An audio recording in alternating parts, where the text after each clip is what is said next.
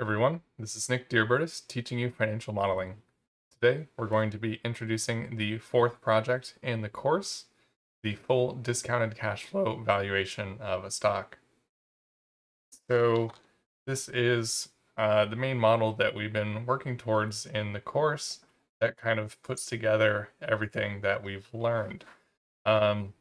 So within this project, you're going to pick any publicly traded company that you would like, and you're going to research that company, and you're going to create a full discounted cash flow valuation of that company's stock.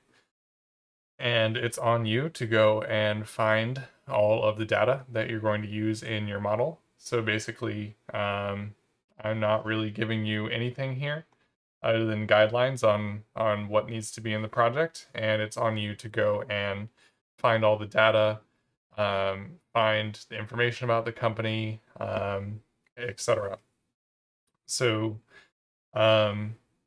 this project is trying to transition you out of the structure of the course and into modeling in the real world, where you're not going to have the nice templates or answers provided when you're going and building models on the job or for personal purposes.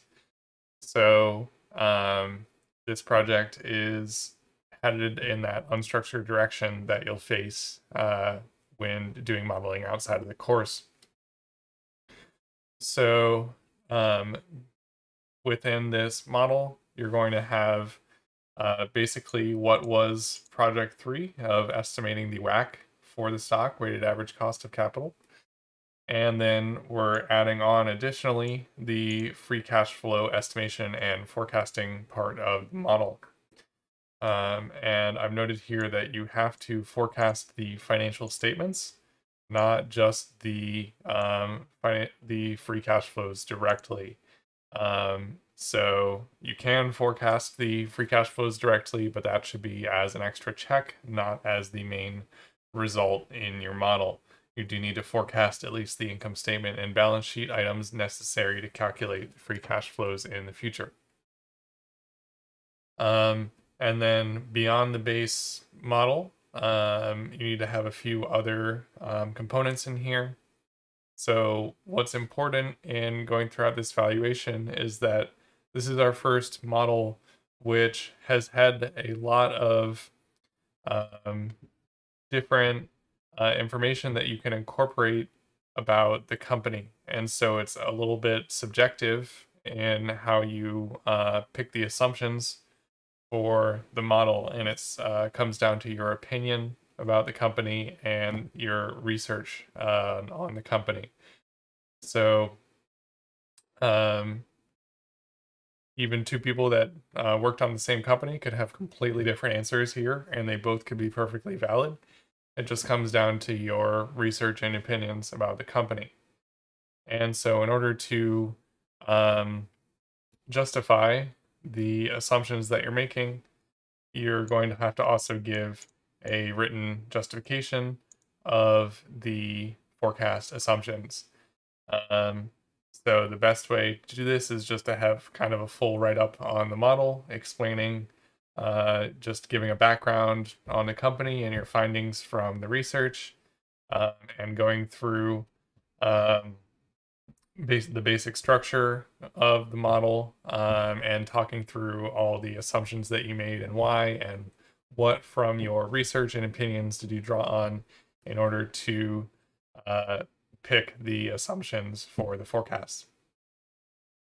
So beyond the base model and that write-up of the model, then we also want to have the extensions to the model that we've seen throughout the course. So scenario sensitivity analysis, Monte Carlo simulation, visualization. We want to see all of those things coming into the model. So if you're missing any one of these, then that's going to be a hit to the grade. So make sure that you complete all of these components.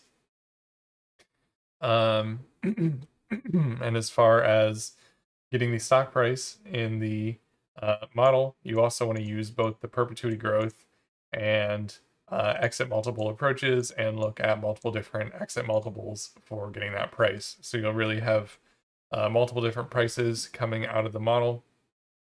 And in order to get that to a single price, for the purposes of these extensions, you can either pick whichever one you think is more accurate and justify why you think it's more accurate, or you can take a weighted average of the other approaches and use that as your singular estimate of the stock price.